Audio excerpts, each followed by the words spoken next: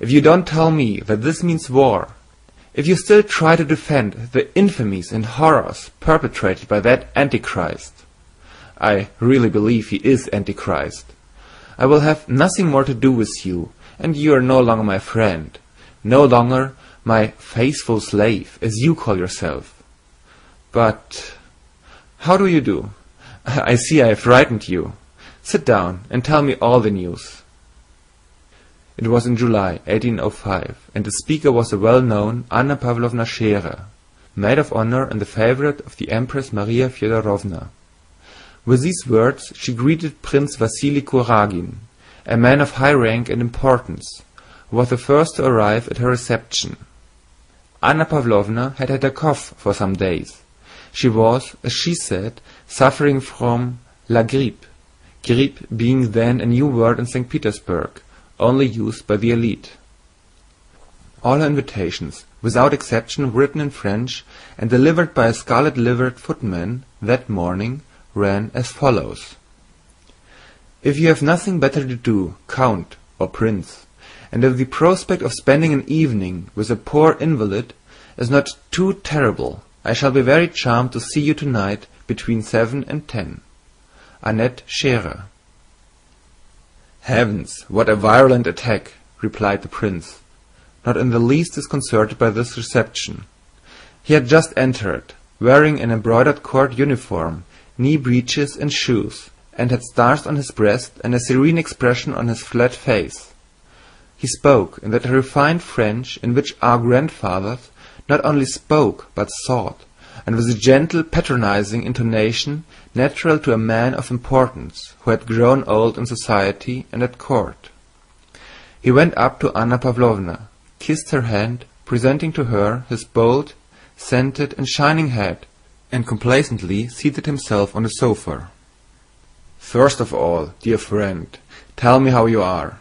Set your friend's mind at rest, he said, without altering his tone, beneath the politeness and affected sympathy of which indifference and even irony could be discerned. Can one be well while suffering morally? Can one be calm in times like these if one has any feelings? Said Anna Pavlovna. You are staying the whole evening, I hope? And the feat at the English ambassador's? Today is Wednesday. I must put in an appearance there, said the prince. My daughter is coming for me to take me there. I thought today's fete had been cancelled. I confess, all these festivities and fireworks are becoming wearisome. If they had known that you wished it, the entertainment would have been put off, said the prince, who, like a wound-up clock, by force of habit, said things he did not even wish to be believed. Don't tease. Well, and what has been decided about Novosiltska's dispatch? You know everything. What can one say about it? Replied the prince in a cold, listless tone. What has been decided?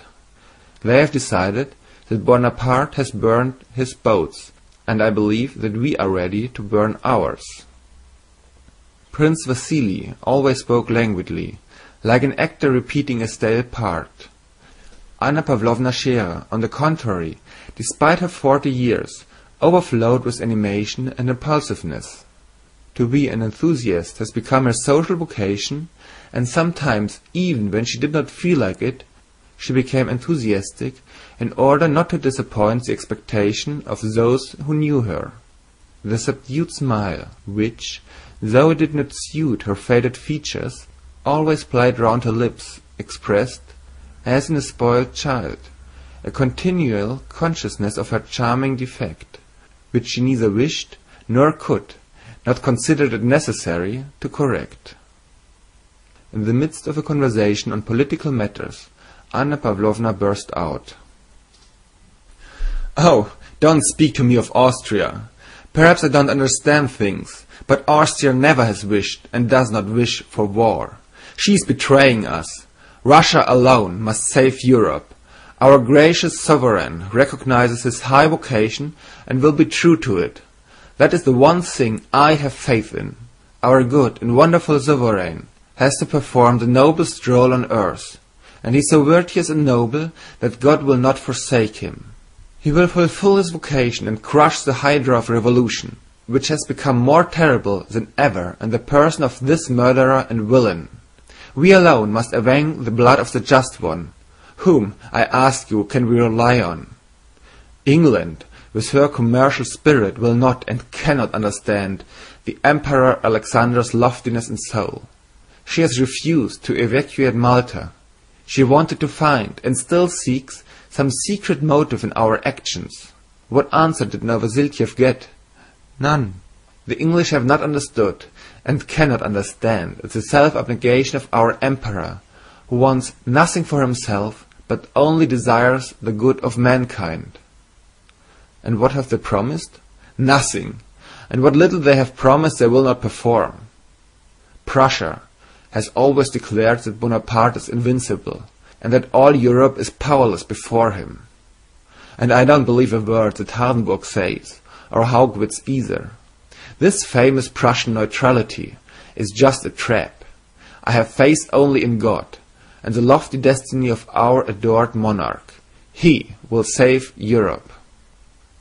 She suddenly paused, smiling at her own impetuosity.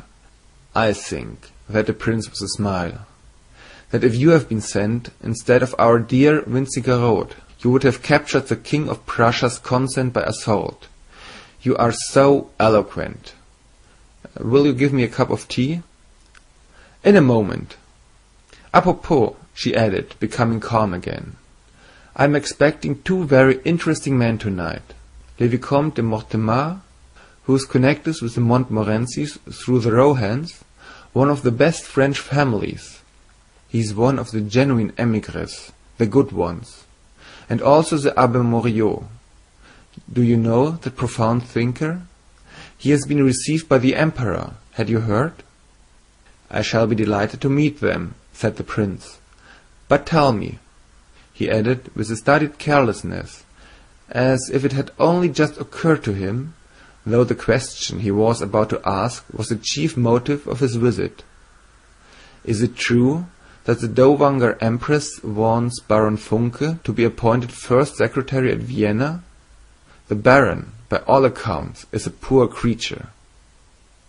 Prince Vasili wished to obtain this post for his son, but others were trying through the Dowager Empress Maria Feodorovna to secure it for the Baron. Anna Pavlovna almost closed her eyes to indicate that neither she nor anyone else had a right to criticize what the Empress desired or was pleased with. Baron Funke had been recommended to the Dowager Empress by her sister, was all she said in a dry and mournful tone. As she named the Empress, Anna Pavlovna's face suddenly assumed an expression of profound and sincere devotion and respect mingled with sadness, and this occurred every time she mentioned her illustrious patroness. She added that Her Majesty had designed to show Baron Funke beaucoup d'estime, and again her face clouded over with sadness. The prince was silent and looked indifferent, but with a womanly and courtier-like quickness and tact habitual to her, Anna Pavlovna wished both to rebuke him. For daring to speak he had done of a man recommended to the Empress, and at the same time to console him. So she said, Now about your family. Do you know that since your daughter came out everyone has been enraptured by her? They say she is amazingly beautiful. The prince bowed to signify his respect and gratitude. I often think, she continued after a short pause, drawing nearer to the prince and smiling amiably at him as if to show that political and social topics were ended and the time had come for intimate conversation. I often think how unfairly sometimes the joys of life are distributed. Why has fate given you two such splendid children? I don't speak of Anatole, your youngest. I don't like him, she added in a tone admitting of no rejoinder and raising her eyebrows. Two such charming children, and really you appreciate them less than anyone, and so you don't deserve to have them. And she smiled her ecstatic smile. I can't help it, said the prince. Lavater would have said I lacked the bump of paternity.